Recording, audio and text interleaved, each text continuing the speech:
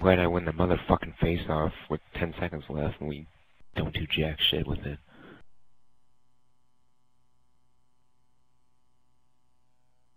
Well, the next time I'll pass it as soon as I get it, and it'll be a turnover, Josh. Does that make you happy? I'd rather you take it all the way deep in our zone. And you need a little patience. That's all I got to tell you. Sometimes you just can't do everything right when you think you can do it. You have to wait. I had 2 people on me as soon as you fucking won the face-off. You might want to consider what's going on sometimes.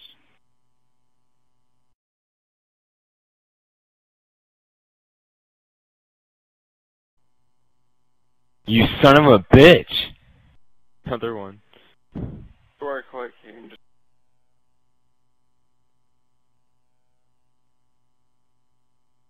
Hurry up. Get rid of it. Fuck! 5 seconds left. Yeah, 5 fucking seconds!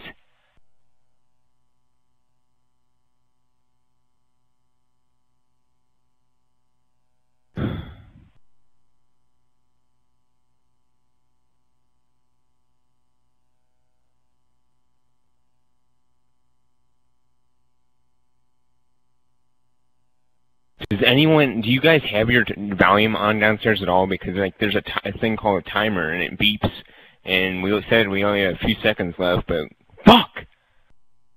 We have a 5-on-3. Still got a 5-on-3, so calm down. I don't give a fuck. Could have scored right there and ended it. You always think that if I have the puck and there's 5 or 10 seconds left, then that's the end of the world. I don't get it. Nice. Swear to God, if it was Trent or Pete or Kraft, you wouldn't say a word. Yeah, because they actually have clock management and they know how much time's left. Yeah, I have it too, Josh, but there wasn't a shot, there wasn't a pass. I was wide open. With 5 seconds left, what do you got to lose? What? All right, look, You get a pass, but not a shot. With 5 seconds left, what do you have to lose on taking a shot? They're not going to go the other way. It was up there at 2.2 seconds. I let go of it. I looked right at the clock. I was trying to see if something would open up. You got 5 seconds doesn't mean as soon as you touch it, you shoot it. You gotta calm down, and you gotta realize that you're in too big of a rush. Well, did you know there was 5 seconds left? Is what I want to know.